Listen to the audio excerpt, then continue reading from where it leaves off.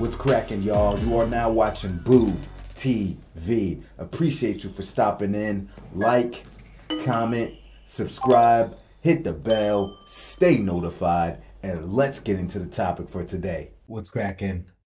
What's cracking? What's cracking? How are you? This video submitted by subscriber/supporter Nocturnal Shutterbug 1179. And I saw this and I was like, yeah, I'm definitely going to react to this because I've been on the record saying, especially when I do LeBron James content, I have to put respect on Kevin Love's name because people treat this guy like he was some type of scrub, like he wasn't as good as what he was. They're now saying that Cavaliers team with him, Kyrie, and Love wasn't a super team because for some reason they have forgotten or purposely forgotten slapping you with revisionist history, hoping you won't fact check them, and act like Kevin Love wasn't a perennial superstar. He was. He was. Kevin Love sacrificed his prime right when he was butting into his prime. As a prolific player, he sacrificed it to go play with LeBron James on a super team. And when he went to the Cavaliers, he was supposed to be the second option. He was the clear-cut second best player on the team. Kyrie Irving was not on Kevin Love's level. And somehow, some way, probably because Kyrie Irving has the ball in his hand, if not that first year, by that second year, Kevin Love had became the third option. But make no mistake about it, Kyrie Irving, as a complete all-around basketball player, forget that, as a basketball player, was not on Kevin Love's level. I'm sorry. I can't go there. Kevin Love was a monster. Whatever, you can talk about how they never made the playoffs with the Timberwolves in that stacked Western Conference at the time when he didn't have a great team around him. You can say what you want to say, but the dude was a monster and a skilled basketball player. In my time, one of the best rebounders I had ever seen. I'm talking about in my time. I'm not saying that he's a top 3 rebounder ever or anything like that. I'm saying in my time, he was one of the best rebounders I've ever seen, if not the best rebounder I've ever seen, especially considering the guy's size and lack of athleticism, for going up and grabbing rebounds. Kevin Love was phenomenal. There was a season where he averaged over 15 rebounds per game. He had an amazing ability to box out and predict where the ball was going. You see, people often remember Kevin Love like the slimmer version, but Kevin Love used to be a big boy, like a girthy, bulky, heavy, wide body, kind of Charles Barkley-ish. But that helped him, that size, that weight helped him body people and get himself in position for rebounding. Like, he was phenomenal. And that's, like, I think Kevin Love at his largest body mass, and I might be wrong here, but might have been in high school. And I was in college when Kevin Love was in high school. And my homeboy would always tell me about this dude, Kevin Love. He's like, dude, you got to look out for this guy, Kevin Love. He's coming. He's like, he's a big boy, but he could dribble. He could play point guard. He's averaging like these astronomical numbers. I think he might have said something close to like I don't know, 25, and like 8 or something like that in high school. And then I saw some video footage. I was like, this guy is a monster. Sure enough, went to college, ended up making it to the NBA, and I was like, oh, my homeboy told me about this guy in high school. Kevin Love was a big boy. Fantastic. That dude was crazy. Kevin Love doesn't get a lot of credit for his passing, but he was a very smart passer.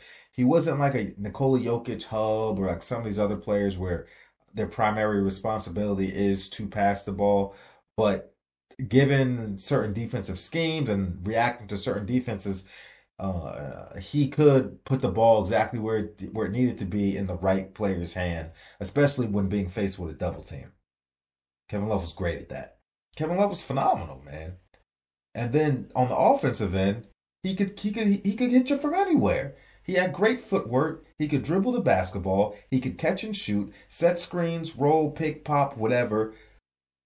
Put the ball on the floor, take it to the rim, and playing center or power forward, he could stretch the defense out to the 3-point line and give you buckets from three. There were a handful of years where he shot over 40% from 3-point land.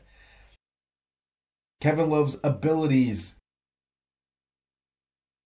really open up offensive opportunities for an entire ball club. And that doesn't get mentioned for the type of options he presented and opened up for the Cleveland Cavaliers when he got there. We got Kevin Love. Remember, it was him or Blake Griffin. Him or Blake Griffin during that time. And the majority of the people always went with Blake Griffin. Oh, he can pass the ball. Oh, he's on every highlight reel with the dunks. I said, any given day, any time, whatever, I'm taking Kevin Love over Blake Griffin. I don't care how many of y'all are mesmerized by Sports Center Top 10. I don't care. Kevin Love, to me, is the better basketball player, and I'm taking Kevin Love. Depending on when you started watching basketball, when you hear the Kevin Love, you might think of the floor-stretching big man that played alongside LeBron James on the Cavs. And while that was certainly a good NBA player, as he was still an all-star caliber guy, if that's the only version of him that you are aware of, then you are missing out, because let's just say that Cavs Kevin Love pales in comparison to what he was in his prime on the Minnesota Timberwolves. This is going to be kicking off a new series that me and Alex are going to be doing, presuming that it does well. This is going to be a series where me and Alex look back at some of the more forgotten primes in NBA history. You know, the title speaks for itself, but a player who was really good at one point, but nobody really talks about anymore. And we're going to be launching the series, of course, with Kevin Love. So let's get into it.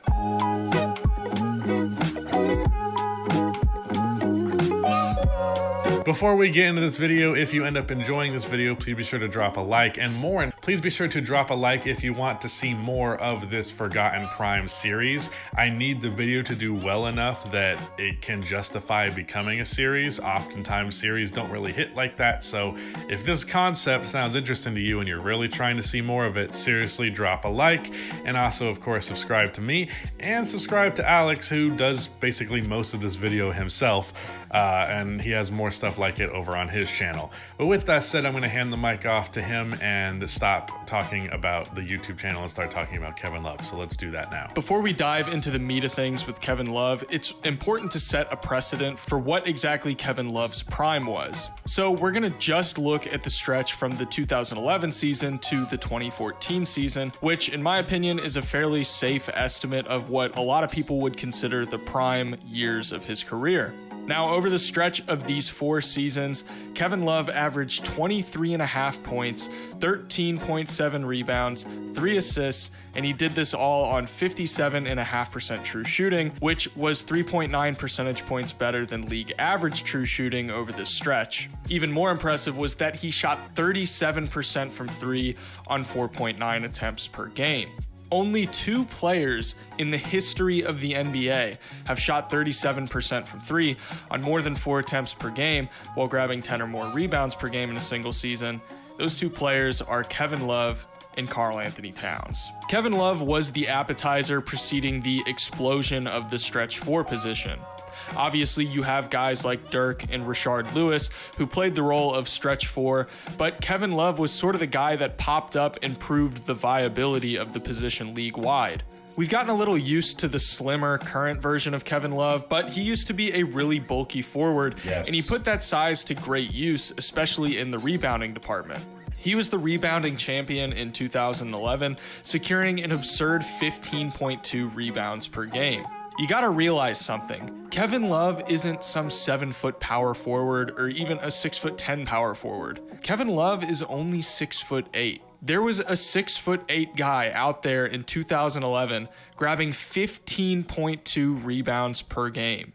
The thing that allowed Kevin Love to grab so many rebounds on a nightly basis was just how big of a player he was, not necessarily in terms of height, but in terms of sheer mass. He had what you could call Charles Barkley syndrome, where a player that's undersized relative to other big men is able to grab a crazy amount of rebounds just due to their sheer bulkiness and strength. The rebounding played into another huge aspect of his game, and if you're someone who actually saw Kevin Love in his prime, then you know exactly what I'm referring to, and what I'm referring to is his touchdown passes. We might be a little numb to it now with guys like Jokic and Giannis consistently throwing these touchdown passes as big men, but Kevin Love was doing it before anybody else was, really. Kevin Love's transition passing ability was insanely ahead of its time. The way he would just come down with a rebound and immediately be able to see an open man on the complete other side of the court didn't even seem real at times. We've become really used to these kinds of Larry Bird did that the best, like hands down. Passes because they're so commonplace in today's NBA, but back then it really wasn't something that you saw a whole lot on a nightly basis. This aspect of his game made the lives of his teammates so much easier, knowing that the second Kevin Love got the rebound, all they had to do was sprint down the court as fast as possible, and Kevin Love was probably going to find them. The amount of processing speed that he exhibited on these types of plays isn't just impressive for a big man, it's impressive for any position, including guards. In the 2013-14 season, the Timberwolves recorded the 8th best transition offense in the NBA, and this was due in large part to Kevin Love being able to fire literal touchdown passes across the court for quick, easy points. A guy like Corey Brewer was able to feast off of these passes from Kevin Love. Outside of these touchdown pass highlights, he also was just a pretty decent passer overall. While the 3 assists per game on average might not necessarily leap off of the stat sheet to you, he has had pretty high assist seasons, like up to 5 before for one thing. And more importantly, I think that's more to do with the quality of his teammates than anything else, because he would constantly find them for open looks, and it would consistently be Ricky Rubio or Ronnie Brewer shooting those threes. Anyways, big men operating as playmakers within the offense has become more and more commonplace as the game has come along, but Kevin Love was honestly a revolutionary in it. Love was your prototypical post playmaking hub, being adept at initiating dribble handoffs, using his post gravity to draw in help and double teams, allowing his teammates to make easy cuts to the basket for him to find them in stride. That floor vision that was on display in his transition passing is evident in the half court as well. He would so often orchestrate give and goes to perfection. He wasn't exactly a point forward by today's standards, but when you look at guys like Jokic, Cat, and even guys like Robert Williams, who do a lot of passing out of the elbow and in the high post, Love is a guy that stands out as ahead of his time in how he was able to use the defensive attention garnered by a capable post-scoring big man to generate easy opportunities for his teammates. Shabazz Muhammad is going to bring the ball up, and Kevin Love is posting up here. Muhammad is going to give it to him, and Kevin Love is going to thread the pocket pass to him on the cut perfectly for Muhammad to get an easy look at the basket. It opened up a lot of perimeter opportunities as well, and when defenses collapsed on him to try and prevent him from posting up on a mismatch, he was pretty much always able to find the open man on the perimeter for knockdown catch and shoot threes. On this play here, he's going to drive out of the post up, and he actually fakes the dump off pass back to the paint, but instead he's going to change midair after misdirecting the defense and sling it to the corner for a catch and shoot 3. It's funny how similar Karl Anthony Towns is to him in this regard, because Love was used a ton as an offensive hub as a big man. It's something that Karl Anthony Towns has integrated more and more into his game over time. Now, you cannot talk about Kevin Love without talking about his perimeter shooting ability, because it was one of his best abilities. While it would be easy to look back and view him as a catch and shoot guy, he was actually quite underrated as a creator on the perimeter. He had this one thing that he loved to do to create consistent three-point looks for himself, and it's so simple, but he would go to it over and over again, and teams would fall for it every time. He would fake as if he was going into a dribble handoff, and then when the defense commits to guarding the action, or when they try to go under the screen, he would step into space with the ball in his hands and just pull the shot. This move tricked defenses constantly, and it was his bread and butter for generating a ton of easy looks from the perimeter that weren't just shots off the catch. He could create for himself shockingly well for a guy of his size in this era, but that size played to his advantage. He could use that extra weight to push guys back as if he was driving or initiating a post-up, and then just using the space created from that little shove to step back into an open three. Kevin Love was an elite three-point shooter during the 2013-14 season, regardless of position. He was one of only 6 players in the NBA to shoot over 36% from three on more than 6.5 attempts per game. The other players on that list: Ryan Anderson, James Harden, Damian Lillard, Klay Thompson, and Steph Curry. Kevin Love wasn't just an elite perimeter threat, though. He was also one of the better post-up big men in the NBA. Like he does with all other areas of the game, when he's posting up, he uses that size to his advantage in the post really well, bullying guys to give himself good angles to get a shot off at the basket. He also had this really nice push shot, baby hook type of thing that he would go to frequently, and it's one of those shots that's just unguardable, especially when it's coming out of the hands of Kevin Love. He was a full package on offense, and he fits the mold for what NBA teams salivate for in a modern forward/small ball center. Kevin Love is primarily going to be remembered in retrospect for what he did with the Cleveland Cavaliers, and he did that because it was when he won a championship, it's when he played with LeBron, so therefore had the biggest spotlight on him, and it's the most recent thing in our memories, which factors in quite a bit. But when Kevin Love was on the Timberwolves, there were very few big men that you could argue were as well-rounded offensively, and very few who could hold a candle to his rebounding ability, especially at his size. His prime averages of 23 points and nearly 14 rebounds while being one of the best shooters in the NBA is not something that should be forgotten. It was truly special. I said everything I had to say in the beginning. Rusty said everything he had to say. You now understand Kevin Love and how great he was before LeBron James and the sacrifices that he made on his career to win a championship and ultimately not really get much credit for it these days. Sad. Like, comment, subscribe, hit the bell, stay notified, and I catch you on the next one. We out, baby.